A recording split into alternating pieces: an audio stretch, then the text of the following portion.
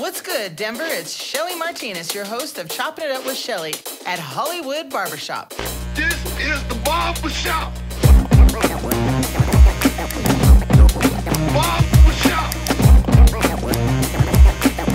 This is the barbershop. The place where a black man means something. Kid. Talk to him. Hey, I've been worried about my brothers who becoming numb. Lidocaine is in their veins, anesthesia in our lungs. Death is all around us, niggas hustling to get these funds. The money fundamental, but the intentions being one of one. How the fuck can I console damaged, hurting, broken souls? I know this ain't the life we chose, but this shit got its ebbs and flows. Bust into the room with demons, be prepared to throw them bows. We not playing royal flushes, but I bet we never fold. Our souls is not a purchase soul. Why would I just let you go?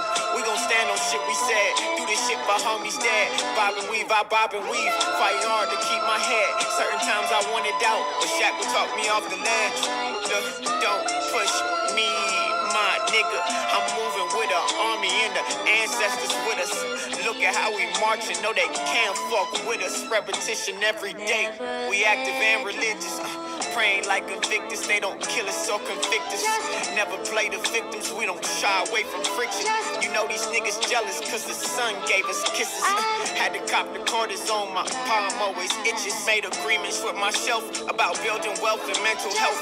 Knowing when to ask for help, embrace that I'm an infidel. The hardest part, the thoughts you thinking. Hardest part is finding meaning. Niggas claiming Genesis, no Noah's Ark, the ship is sinking. Real niggas knocking nothing, yo, kid, bust that shit in. Yeah, bust that shit, go.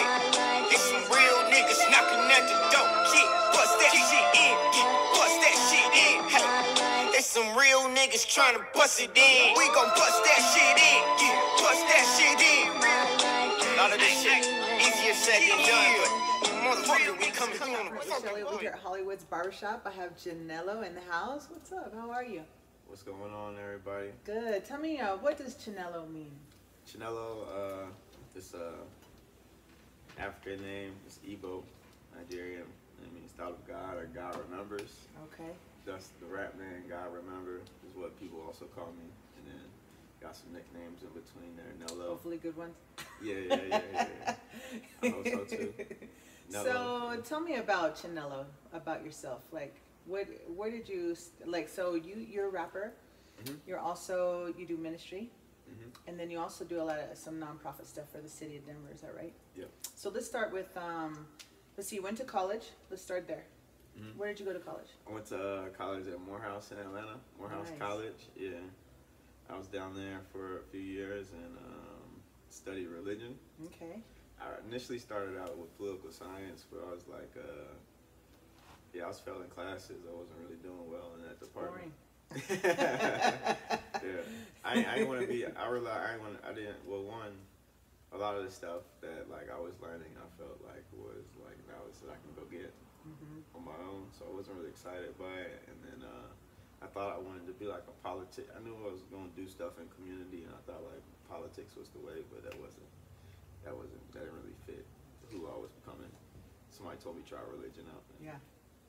It made sense. So it seems like more fulfilling. Yeah, you it's know? more about the humanities. So I mean, I learned about like world religions, like everything from Christianity to Islam to Buddhism. But then also, at the same time, we were learning about like learning about Marcus Garvey and different type of activists and people who did stuff on behalf of humanity.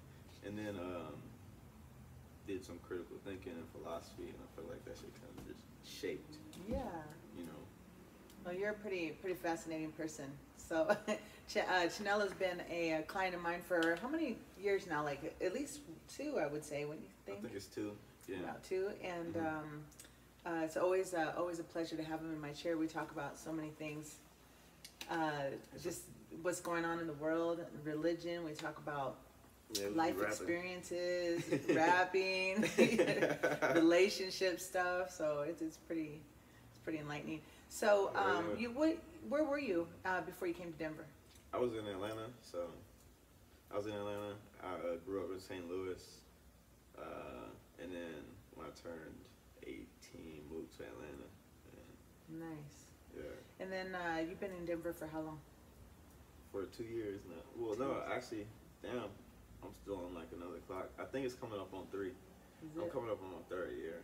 So do you think this is going to be your home, or it still remains to be seen? It could definitely be like a home base. I wanted to come to Denver because, well, I visited, and then my folks were here, and they always like be like, yo, y'all should, they tell me and my siblings, like, y'all should come try it. And then I did, like, because I was in Atlanta, I felt like I kind of accomplished. I've been there for school for a minute and stuff, so it was like, I wanted to be in a different space. Denver's like a medium-paced city. It's got like a real ambiguous culture, which I love in terms of like the music and everything, because people are like down to like hear whatever, or people are down for whatever event, as long as it's like, you know what I'm saying? Yeah. And now you've been doing a lot of pop-ups and stuff, right? Pop-up for performances. Yeah, I do some pop-ups, and then And so tell me, and there was one thing that you told me about a while back that you were participating in, and it was called the Kaleidoscope Project. Tell me about that. Kaleidoscope Project is our nonprofit I run with my friend and family, Carrie Joy. What up, Carrie? And it's basically the mission of the nonprofit is to activate collective power in Black and brown communities through grassroots organizing, cultural fortitude, and civic engagement. So we teach grassroots organizing, and then we leverage the arts as a medium to promote whatever community message that we're trying to send. That's good. Or whatever we're trying to do on behalf of the community. That's a nice collaboration. So tell me about your ministry. So your father has a church that he ministers at, right? So tell me about that. Yeah, he ministers at Shorter Community AME Church. It's off of Martin Luther King. Now, I will have to tell our viewers that I witnessed one of your probably about a sermon. Yeah, about a year ago, and it was just on video that you had posted, you know. But man, it was very moving, and he's very talented. Let me tell you. So all that religious, you know, education and ability to speak, and then rapping and all that stuff too is just really you know how to get the message across. You know, yeah, like it all works together, I guess, or whatever. I used to have a friend, because I used to work between an alias for God Remember was an alias, so I didn't really, people didn't know my name or the meaning of my name. That was what was behind it. And I would just like kind of drop my music and never put my face to it or whatever. And you know, one of my friends always tell me like, yo, you preach and stuff like that, and you consider like when you get up at the pulpit, like you have a message to the congregation. Well, in the same breath, it kind of happens when you like do it through music, except people are just showing up through headphones. Yeah, so it's always like a message behind like what I'm doing, even like with this last project that I put out, Season of Depression, where I was like, the intent for me was to talk about Season of Depression and kind of give out like keys or things that I've learned from stuff that I've been personally doing to get through the season. You know what I'm saying? And a lot of people do have depression. They don't speak about it. You know, some people don't want to identify they actually are depressed. But we do go through seasons, you know, even if it's yeah, I mean, it can be embarrassing sometimes. It can be, you know, it's but not embarrassing, but it can be. Yeah, but I mean, you know, sometimes it is just a season. You know, you're going through a season of a low point in your life, or it could be actual seasons like spring, summer, and fall type of shit. You know, but so how did you identify that you were going through all that? Because my life was in shambles. Yeah, so you had a low point at yeah, times. I mean, I feel like, but a lot of people have like childhood stuff they don't deal with. I feel like I'm reaching that age, or like I'm in that age range where like I kind of, when you're a teenager, you don't really understand things as much. You go to college, you're distracted by school, and then like you get to your 20s, and then you have time to think and sit and reflect, and things become apparent. You know, you're so mature for your age. How old are you? 26. 26. So I mean, everybody's on their own timeline, right? Their own path or whatever. And you know, self-awareness and stuff like that, you know, childhood trauma, things like that affect us in our adult relationships and stuff. I think it comes to everybody at different ages, you know, the identifying that and then being aware of it and then trying to fix it, you know. Yeah. It's hard to fix yourself, you know, like even going to the gym is a hard thing. Yeah, you know, definitely. you have to go through the pain of, you know, reconditioning the muscle to make it stronger, and then it's the same thing with your mind. Yeah. You know, and a lot of people want to point the finger and place blame, where really they should just turn inward and find out what it is about themselves that is contributing to the situation at hand, you know. Yeah. So I mean, I commend you for being such a young man and knowing that, having that knowledge already is, you know, in your maturity that you are, you have acquired. I mean, that's why I think everybody just figure out whatever works for them in terms of like taking care and stuff like that. So like, I tried out a lot of stuff, but basically, you know, I was able to take those thoughts and just put it into a project in a way, and then still like, you know, even though it's called seasonal depression, it's not a depressing project. Right. It's an expressive project. Yeah, it's very and expressive. what's nice about that is that, like, even myself at times in my life have you know, dealt with depression, and I've sought help for it at times, you know. But I'm a very positive, outgoing. I'm always looking to the lighter side of things, you know, and stuff like that. But sometimes, you know, life gets a little hard, and you need a little help to get through it. So, do you feel like your music really is therapeutic for you in that way? And also your ministry, your sermons and things that you do? Yeah, definitely. I mean, I feel like anytime I have an opportunity to like do any of those things, I'm thankful. And I'm in a place in my life where it's like all those things are like in a good rotation for me, or like whatever is the most important in my life, whether it's music or like ministry, and by most important it just means like, I guess, the thing that I'm doing most consistently or religiously, like I'm okay with that, because it's all like all that is me. So Yeah.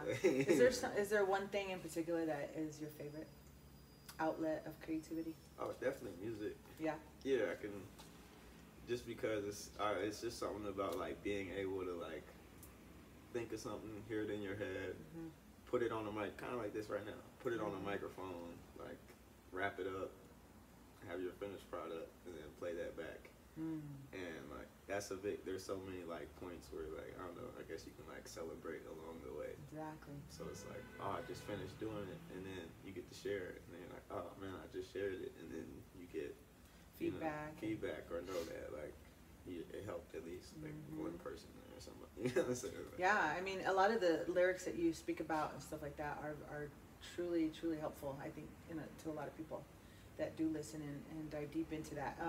So let's see, you have a couple of videos out that I've seen on YouTube, right? Yeah. And a couple of other different formats on social media. So one of them that I really liked a lot was Eden. Tell me about that one. What gave you the insight to create that one, and what was the meaning behind that to you? I feel like Eden was like a point in like my music career where I was like choosing to share more and be more in front of the music and leave behind the alias. So I wanted to use it as like a starting point. So that's why Eden is a song or a story, better yet, that's based off the book of Genesis. You know what I'm saying? Okay. And it talks about like the story of creation. But just from a different perspective, most people look at that as like the downfall of like mankind, but I guess Eden kind of glorifies that moment as like what we chose to embrace, like the grid of life, to want to like live in knowledge and truth, to not want to hide behind names and put up these like smoke screens that everything is perfect and everything is all good when we really want more from life. Right. So I feel like Eden was like just my starting point for that, and like me being able to make that statement through that biblical text and music, and like, Who filmed it for together. you? My friend and line brother Brooke Wavin.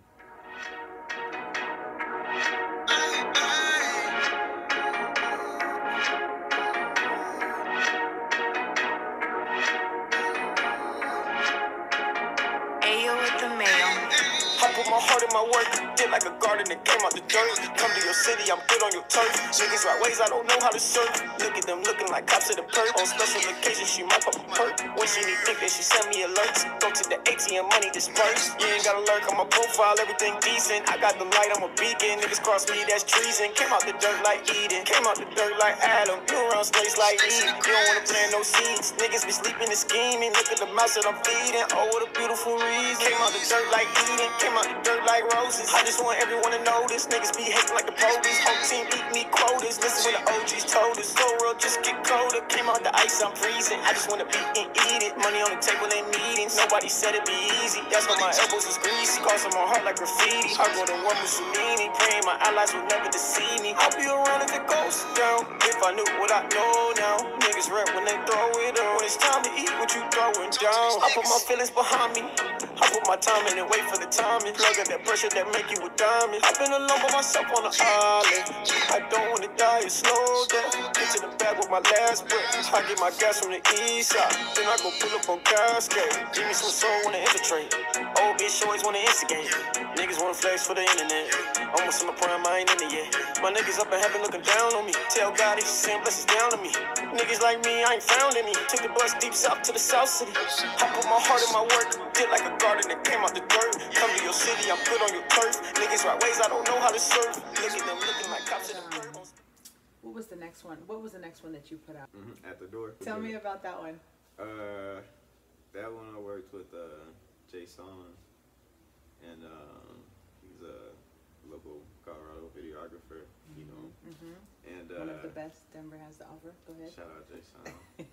And basically that video was from the project Seasonal Depression. We chose to drop At the Door as a single. Just I guess when we played the project back, we just agreed like that was the go-to song that we wanted to drop. It's like I guess straight bars, and then at the end it's like being able to make the statement that like we're here, we're at the door. I kind of felt like it was, you know, like when the both sides are kind of fighting to keep the door either open or shut. I kind of felt like it was like, you know, you're your worst own enemy at times. Yeah. You know, are you fighting the enemy? You know. Yeah.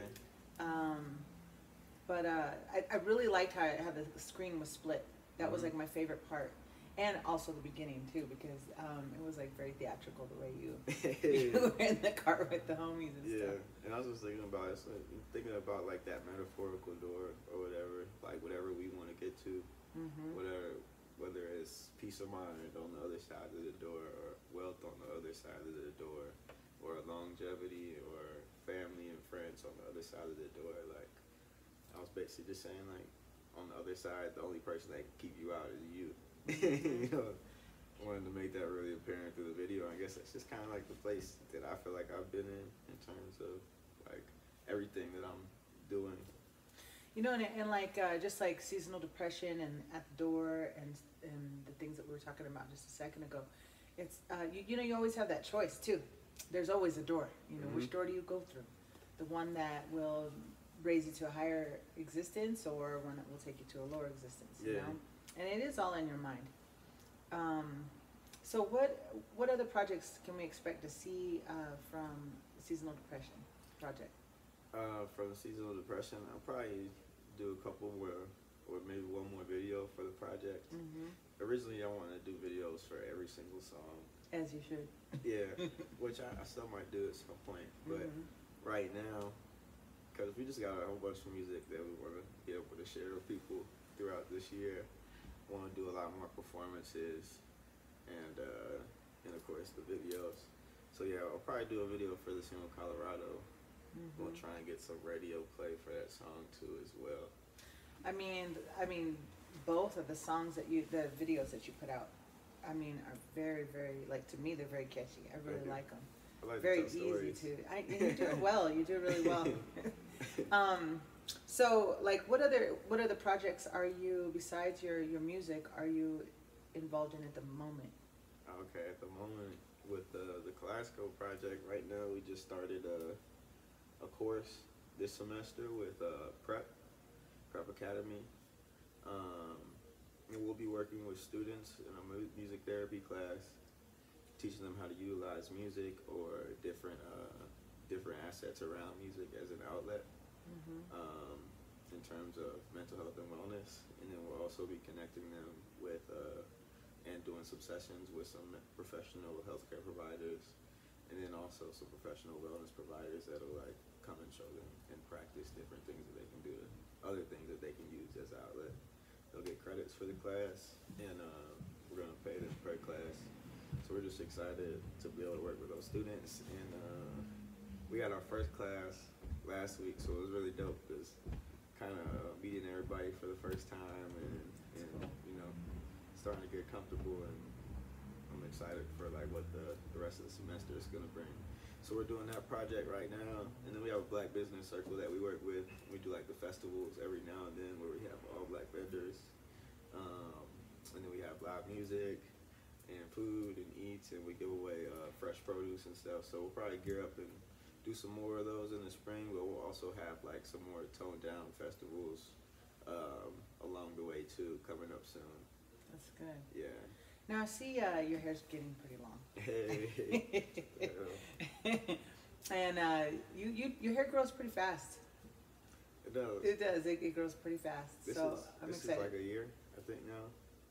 It's just about a year. Officially. Because you had it really long to Mhm. begin with when I first met you, and then you shaved it down Yeah. to like wavelength, and now I mean just within. Because it's so dry out here. Battle. No, yeah. It doesn't even slow it down. Because I think it's growing fast now because I'm like actually using products and stuff like that. But before, I wasn't really using. And one more thing, are you going to be performing anywhere locally and that you have lined up or on the calendar right now? Nothing on the calendar as of right now, but there will be very soon. And you usually post stuff and let us know, right? Yeah, I usually post stuff, so I'll get that to you. I'm like, kind of just slipped back into after we just did the Knock show, the Knock 303 show at Get Busy Living Studios, which I'm gonna share some footage for that too. Okay. You know, and but that was like really dope, and there was like a few other artists that were also on it that really rocked the show, and yeah, it was just a fun night. We was turned up, so I definitely want to like. I love performing. I want to tap back into that very soon. So we gonna line something up probably for next month or it's coming real soon. Good. So you guys, Denver, go follow and also subscribe and like Chinelo's stuff on YouTube and Instagram and all of the other social media outlets that you find him on. And one more time, what was your? At gr.nello on Instagram. If you want to reach me by email to grnellojbm@gmail.com. Yeah, a lot of more dope stuff to come from him. So, all right, keep on the lookout. Thanks, Denver. So, tell me one thing. Like, what does the barbershop mean to you? Barbershop, man. I feel like it's a place of refuge, and then also just a spot where a lot of Black men like me grew up. You know what I'm saying? Or heard different conversations, or figured out how to have a perspective on something, play chess, talk shit. You know? And then in my chair, we talk about a lot of other stuff. Yeah, then we talk about a lot of other shit, which is cool. So yeah, and I love having, Hollywood Barbershop here for what it represents for this neighborhood and this community. So how many barbers do you think you had, like true barbers, in your lifetime? Oh man, when I was in St. Louis, I had a barber named Mr. Randy, and he basically cut my hair until he was like the most consistent barber that I went to until I was like about 17, 18. And then after that, I had a campus barber. I used to go to one of the homies, Frog. So that's two. And then you. Spent a couple years with you. Good, and hopefully many more. Yeah, when I got out here to Denver, I kind of like bounced around a little bit. And then yeah. That's cool. Where can people find you? You can find me on Instagram At the house, at the crib. at gr.nello.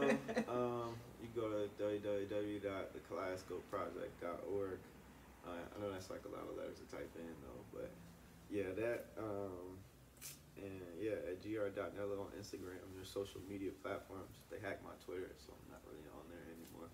Son of a bitch. Yeah, but I got a link tree in the bio on my Instagram with all the links to Seasonal Depression. A new song I'll put out, Talk to Me Different, on SoundCloud. I'll update that link with all the future projects and things to come. And yeah. Good.